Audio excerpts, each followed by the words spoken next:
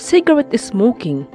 Tobacco smoke contains over 7,000 chemicals, out of which 250 are identified as harmful, and among them, 69 have the potential to lead to cancer.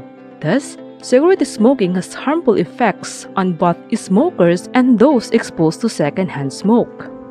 Smokers damage the respiratory system, making their lungs workless, raising the chances of long-lasting breathing diseases.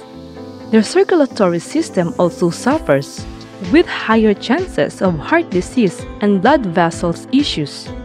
Similarly, people exposed to secondhand smoke face higher risk of respiratory infections, worsened asthma symptoms, and potential heart problems.